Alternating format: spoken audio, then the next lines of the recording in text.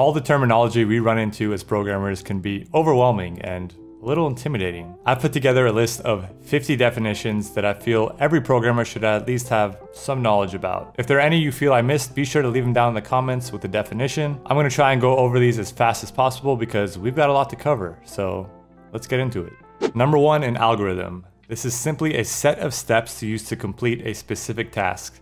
They add logic and decision making to your program. API, or Application Programming Interface. A set of actions defined by a system or program. Other programs can then use this API to retrieve data or perform some type of action. The program that uses the API doesn't care about how the action is implemented, but just that it gets done.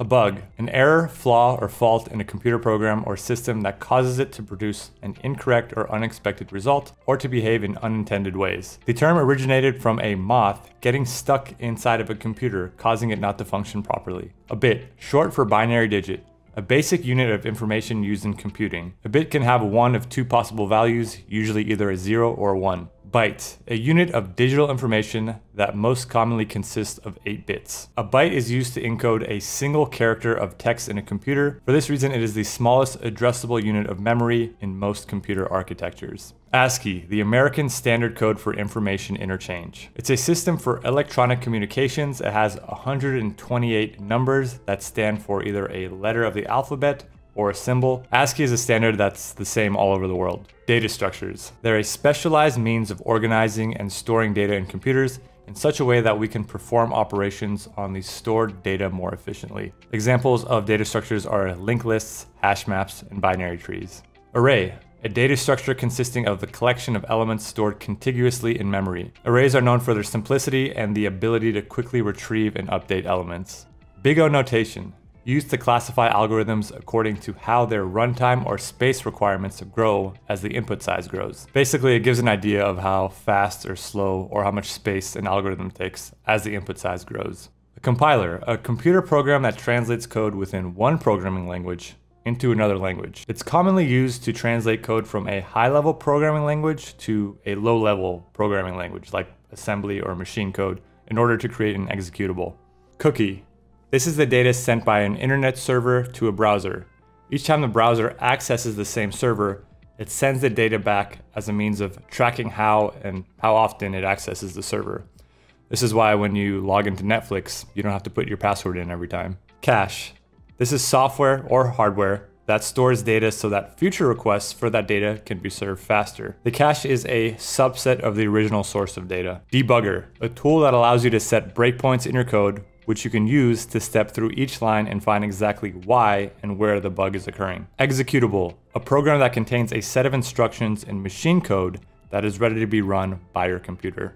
Garbage collector, a form of automatic memory management. The garbage collector attempts to reclaim memory which was allocated by the program but is no longer being referenced. It was introduced to simplify manual memory management to minimize potential memory leaks. IDE, or Integrated Development Environment. This is a program that takes common developer tools and combines them all into one single application. An IDE normally consists of at least a source code editor, a necessary compiler or interpreter, and a debugger. Some IDEs also contain a version control system. Machine code. Any low-level programming language consisting of machine language instructions to control a computer's CPU. Each instruction causes the CPU to perform a specific tasks on one or more units of data in the CPU's registers or memory. OOP. Object-oriented programming. This is a programming paradigm based on the concept of objects, which contain data in the form of fields or properties, and actions in the form of procedures or methods.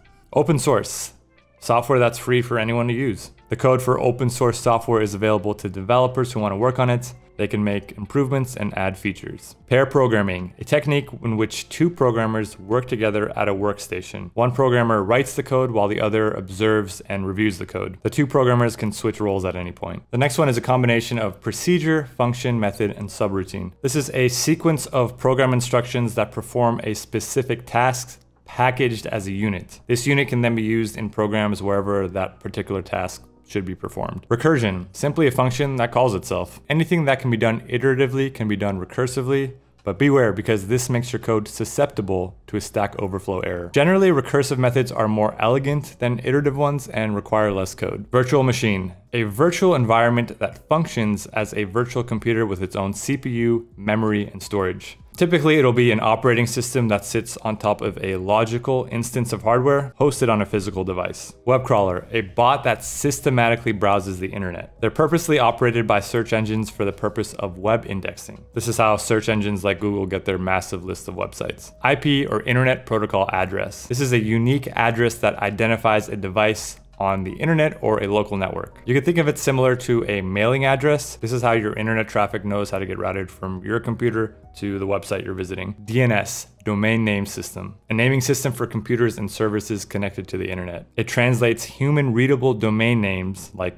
Amazon.com to machine readable IP addresses. Version control, a tool used to keep track of changes to code and files on a website or app, and allows the user to go back and restore earlier versions. Git and Subversion are popular version control tools. GitHub, a provider of internet hosting for software development and version control using Git. It lets multiple developers contribute to a project at the same time, and it's for that reason why many people host their open source projects on GitHub. Exception handling, the process of responding to the occurrence of unintended behavior during the execution of a program. In general, the exception breaks the normal flow of execution, runs a special block of code that the programmer has written to recover from the error. Virtual memory. This is the unused memory on the hard disk used when certain applications require more RAM than is available on the machine. VPN, Virtual Private Network. This gives a remote device a secure tunnel to a private network, as if the device were directly connected into the network. It's often used for telecommuting workers or just if a user wants to hide the traffic they're visiting. Tor, the onion router. Similar to a VPN, as its purpose is to allow you to browse the internet anonymously, but instead of going through a proxy server like you do in a VPN, your traffic is routed through a network of internet nodes. Although its intention is to protect the privacy of its users, it's often used for illegal activities and accessing the dark web. CLI, Command Line Interface.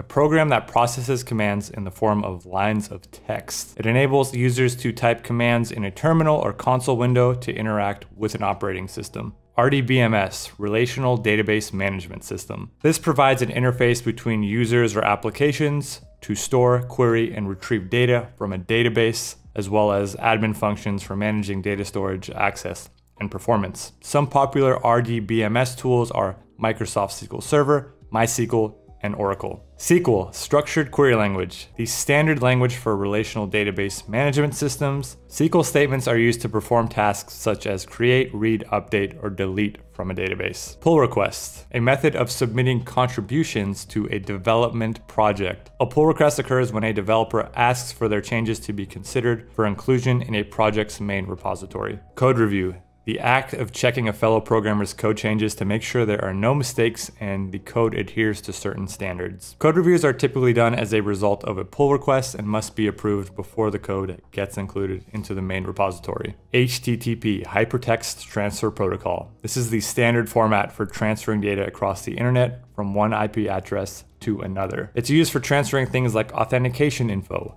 images, really any data you want to transfer from one entity to the other. JSON, JavaScript Object Notation, a lightweight format for storing and transporting data. It's formatted using key value pairs, and it's the most popular way to transfer data across the internet.